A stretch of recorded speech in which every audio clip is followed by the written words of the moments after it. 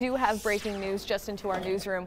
One man here in the East is facing charges after deputies say he shot his mother. Deputies say they responded to an address in the 100 block of Hedgepath Road for a report of an 8-year-old woman being shot.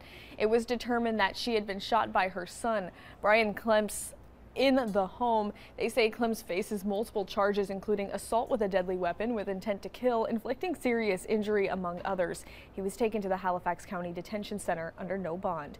His mother was taken to a trauma unit and is in serious condition, according to authorities.